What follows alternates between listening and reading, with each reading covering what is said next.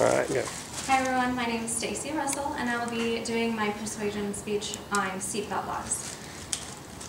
My point is going to be to persuade you that all 50 states need to have a seatbelt law. There's actually only 32 that do have a primary seatbelt law, and that's only in the front seat.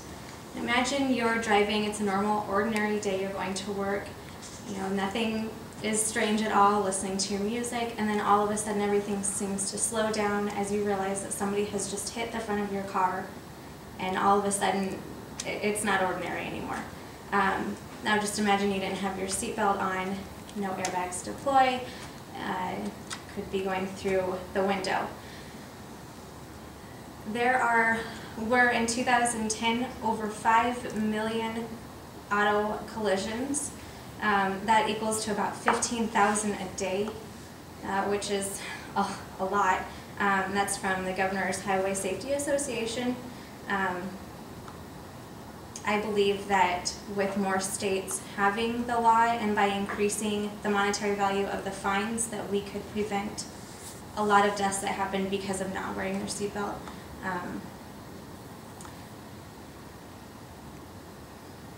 According to the US DOT, there are over 15,000 lives saved annually by just wearing your seatbelt. Another 6,000 could have been saved if they were wearing their seatbelt. About 1 in every 7 people don't wear one, whether it's because they just don't want to, it might feel uncomfortable, any of those reasons. 1 in 7 is a pretty big number.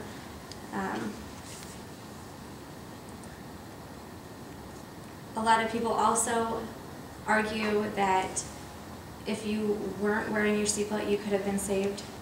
My dad was the captain of the fire department, and I've seen him save countless lives out of auto collisions, and never once has there ever been anybody that he said, or any of the police department has said, that would have been saved had they not been wearing it. It's always the opposite. I tried finding anything that showed that people could have been saved if they weren't wearing it, and there's just no evidence supporting it at all. The only rare occasions where people would have kind of a stand to say that is if your car were to catch on fire after the collision, or if you were to be submerged into water.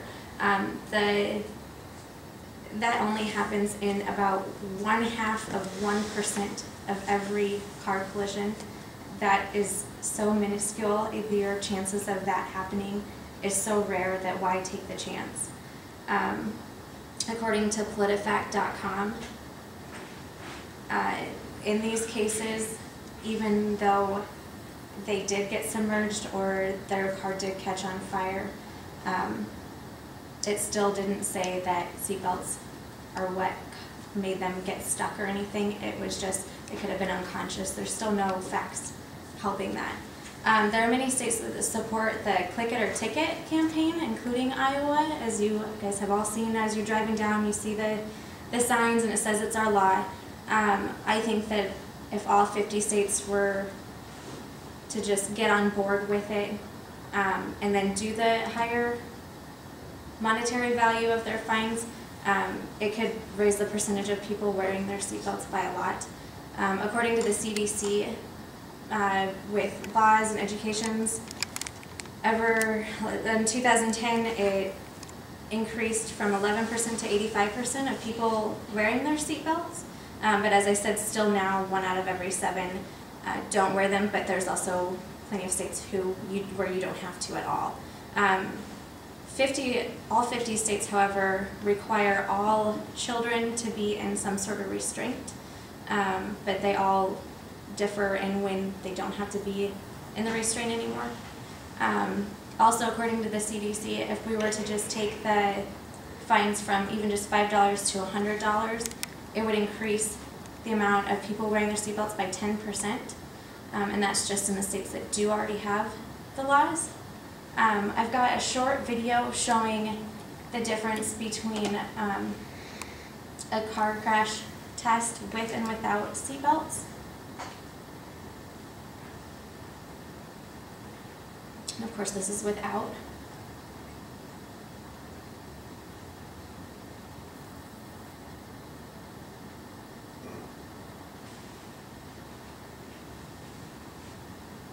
And then with, of course, your airbag is going to deploy. If you don't have your seatbelt on, there's really no point in your airbag deploying because it would be too late anyway, and by that time you're already going to be up over the steering wheel usually, and it would more than likely snap your neck. So this just kind of shows how much more protected you are in more than one area. Guy on top doesn't look like he had too much fun. In my opinion, it's just an easy solution. I understand that there's people who don't want to wear them and they want to be able to make the decisions for themselves, and I understand that. But for me, I'm a mother of 2 children and I'm about to have a third, and I don't want my children ever thinking that it's okay for them to not wear a seatbelt because it's just so easy. And there's so many people who make decisions based on like their social environment, and if they're seeing people who don't wear them, they could just not wear theirs just because of that. It seems silly to me, but I know that it happens, and I don't want that happening with my children or any of my loved ones. So in conclusion, I think that every state should have the seatbelt law. I believe personally it should be in the front and the rear seat because you can get thrown from the rear seat through the windshield without a seatbelt as well. But I would be happy with any sort of all statewide law. And just think about your family and your kids and your grandparents, and something that is so simple that takes less than a second to do. I mean, it should just be automatic to just click it.